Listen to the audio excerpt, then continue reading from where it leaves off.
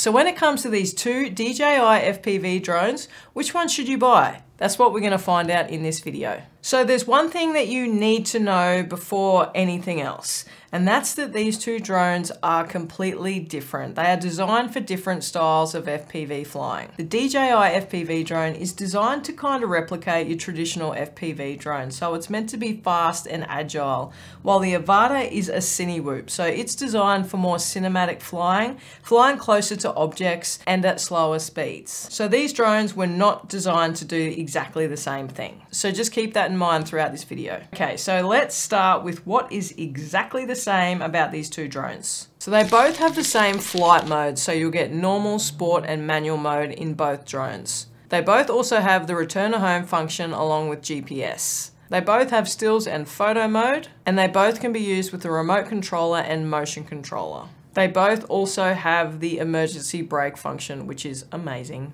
Now you can use both of these drones with the V2 goggles, but the brand new Goggles 2 is only available for use with the Avata. So why did DJI make these two drones? The sole purpose for DJI making these drones is to make it more accessible and easier for people to get into FPV flying. So let's now have a look at what is different about these two drones. The FPV drone weighs 795 grams, the Avata only 405 grams. The FPV drone can do 88 miles per hour and the Avata can do 60 miles per hour. Battery life is very similar, with the FPV drone getting around 20 minutes and the Avata 19 minutes. So it might not sound like a big difference. You might think, well, this one's just faster, and that's true. The DJI FPV is much faster than the Avata, almost double the speed in sport mode. But there's also a big difference in how these drones are built. Obviously, they look completely different. That's a given. But what they're made out of and their actual structural design is also very different.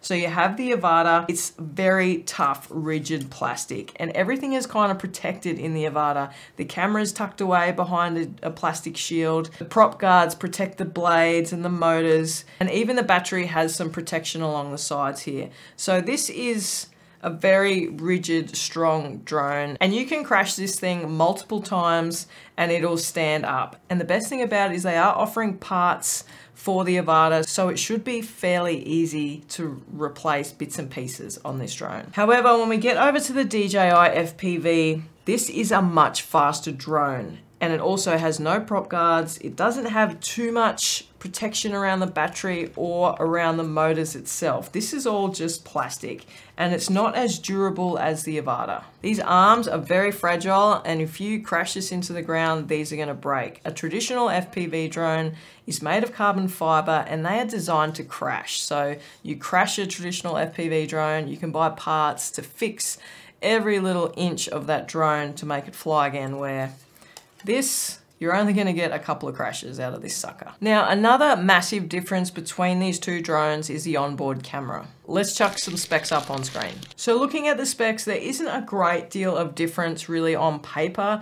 Obviously, the FPV drone does a 48 megapixel photo and the Avata only does a 12 megapixel photo. These drones weren't meant to be photography drones. I mean, there is an added bonus. You can flick this into normal mode and pop off a few photos, but in reality, that's not what these guys were made for.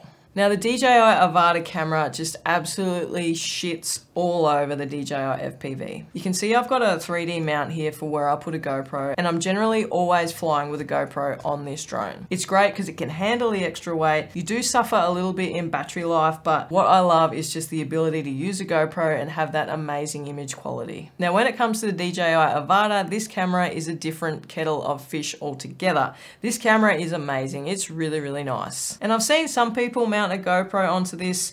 I'm not too concerned. I think this camera does really well in a lot of situations. What is also an added benefit for the Avata is you can use gyro flow. Now this is a game changer. This, in my opinion, is better than Rocksteady or Horizon Steady or anything like that. Gyro flow is just schmick. Oh, it looks amazing. So that is the biggest benefit of the Avata over the DJI FPV, because at the time of this video, you cannot use gyro flow with the DJI FPV, and I'm not even sure if this is going to be available in a firmware update, something to do with the camera and how it's actually captured. So that is a win for the Avata. The camera and the gyro flow is spot on. Now there is a reason why both of these drones are on this table and not just one, and it's because both of them perform different tasks. If you want to rip around mountains and get scenic stuff and fly through valleys and all that kind of stuff, this is going to be your go-to drone for that style of flying. Whereas if you want to fly through houses or fly through people and get those classic cinematic one-shots,